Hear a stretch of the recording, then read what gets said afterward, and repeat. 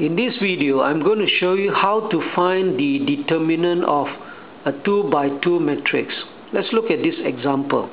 We are asked to find the determinant of the following 2 by 2 matrices. We are given the matrix A 2, 1, 4, 3 and B equals 1, 3, 2, 6. Now, in order to find the determinant, say for example P equals to A, B, C, D. So what we need to do is to cross multiply. We take A times D, alright? So the symbol for determinant will be these two lines here, alright?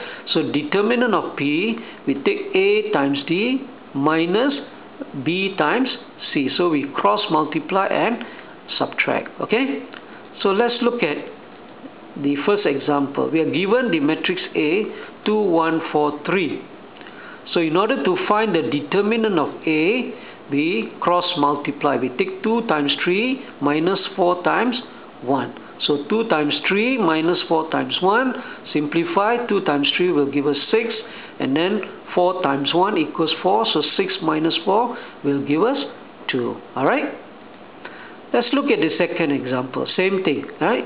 B equals 1, 3, 2, 6. To find the determinant of B, then we cross multiply 1, 6 and 2, 3 and then subtract. So we take 1 times 6, write that as 1 times 6 minus 2 times 3. So 1 times 6 equals 6, 2 times 3 equals 6. Therefore 6 minus 6 equals to 0. Okay, so that is how you find the determinant of a 2 by 2 matrices.